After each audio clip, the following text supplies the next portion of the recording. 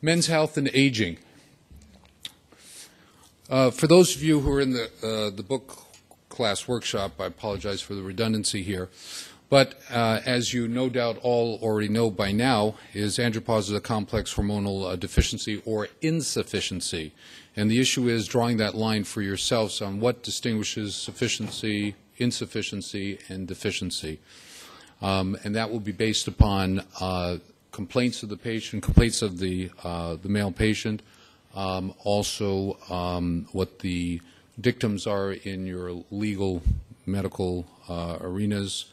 But the importance is documenting as many of the complaints that they have. Those who have the book, you have all the charts and the questionnaires that we use. Document as much as you can. Classically, the deficiency syndrome starts at 4th to 5th decade, and that's if you eliminate anyone with head trauma. If you start incorporating head trauma, I have a 21-year-old right now with depression and no libido. Put him on HCG, and that was good to start the process. Clomiphene, 25 milligrams added to that, and then the coup de grace was a very, very low dose of testosterone, 20 milligrams once a week, and he is a 20-year-old again. So some of the findings, loss of well-being in 82%, which is a very large number. How you feeling? And they're sort of like apathetic. Joint aches and pains, stiffness in the fingers and hands, maybe a little bit of swelling, hot flashes, sleep disturbance, irritability, reactivity. You know, going out and buying a brand new Porsche, or else going and finding a girlfriend. These are all symptoms of testosterone deficiency. And that midlife crisis is what we call just, 50 midlife crisis, and we just said it was what it was, but there's a hormonal basis for it. Guys who get onto hormonal testosterone replacement, you see a change in their mood. They're more balanced. Some of the terms that they use, more balanced. They're not as agitated or easily agitated or reactive. This is just numbers. In the United States, the study came out of 2004. This is and it was of Review of Medicine. Men in the United States, 65 years of age and older, projected to be over 14 million in 2000. They exceeded that, with 31 million expected in 2030, with approximately 30% of men expected between 60 and 70 years of age, and 70% of that between 70 and 80 years of age, with deficiency of bioavailable testosterone, leading to symptoms that are decreased libido, drop in energy. When we talk to the patients about energy, it's not energy for lighting a light bulb, but it's psychological energy, how alert they are, how they feel alive and vibrant, and physiological energy or physical energy, where they say, I get up every morning, pop out of bed, and I want to go and run 5 miles. And you see the people with significant testosterone deficiency, they want to stay in bed, they've slept for 8 hours, they wake up feeling fatigued.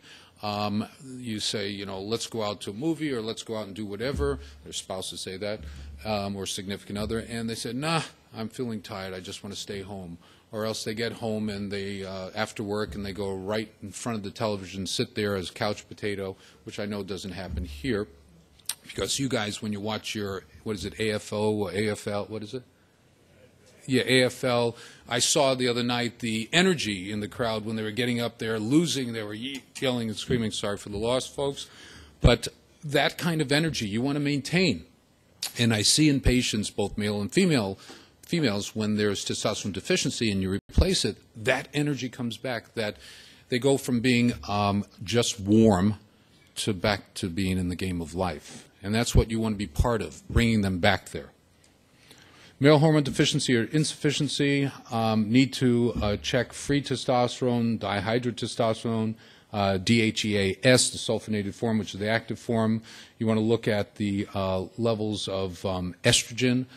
For every molecule of estrogen, you've lost 2 molecules of testosterone. How's that? Well, one testosterone goes to become the estrogen, and then to counter that estrogen, you need to have another testosterone. So you have to watch this balance. Excess sex hormone-binding globulin. In the past, it was thought that sex hormone-binding globulin developed as a ligand or created a ligand which inactivated testosterone. Now we found that there's a secondary STAT pathway where the combination of the sex hormone-binding globulin and testosterone has its own pathway, as well as free testosterone connecting up to the AR receptors on the wall. Concurrent zinc deficiencies can lead to a predilection towards estrogen conversion and a decrease in testosterone. It's all, again, about balance. So laboratory testing, interpretation, treatment options, estrogen, prostate cancer, which I think we had enough of earlier, alopecia, hair loss, how to protect from that, and then what happens with acne.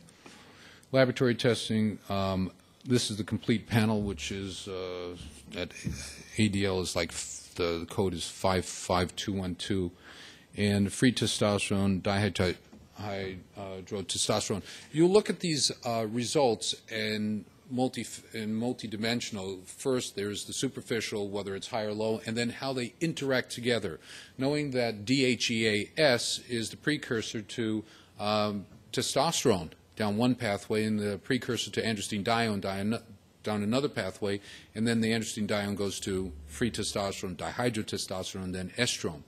So what I've moved into is, instead of replacing everybody with testosterone, I'm doing a little study with just giving them DHEA and seeing if the pathway really does work, to see if they do convert it. And what's happening in the small population is it does, not in everyone, and those that have an inherent enzyme block, they don't go all the way from DHEAS to androstenedione to the testosterone that's needed, and then you supplement with testosterone.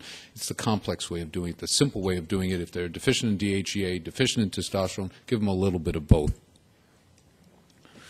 Free testosterone is calculated, so that means that calculated has been found to be up to 34% variance in the results. So the best thing to do, or error from the actual results, so the best thing to do is use a laboratory so that that 34% potential error is still the same from the same lab, as opposed to sending it to lab A, B, and C. So you'll have a consistent level of error. Let's see. That will pass.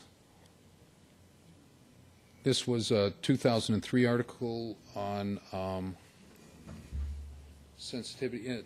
There was a 2001 article that set off the stage for testosterone being associated with metabolic syndrome. There's a 2003 article from UCLA where it talks about insulin, the relationship between insulin, metabolic syndrome, and atherosclerosis or endothelial dysfunction, is the fact that sugar is a damaging factor for the lining of the arteries, just like uric acid and cigarette smoke and trans fatty acids and homocysteine.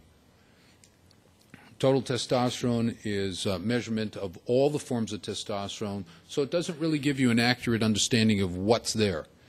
So I don't use total testosterone to monitor treatment or to be the means by which I treat. It's the free testosterone, dihydrotestosterone, and estrogen levels. Let's see.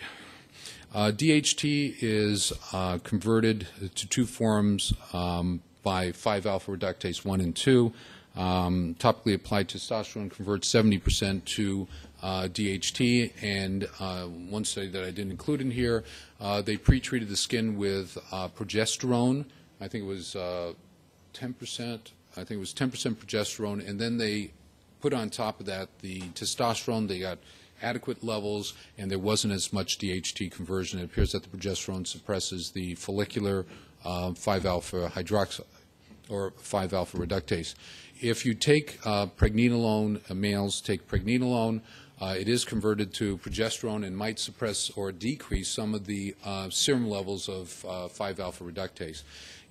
Making sure that in the serum there's higher amount of free testosterone. That's why I don't usually use topical testosterone, because you want higher amount of free testosterone so you get central testosterone, because the brain is what controls the entire body, obviously, and you want that great effect in the brain so that pain decreases. So if you've got pain syndrome, so you have the energy, you wake up, you just feel much better.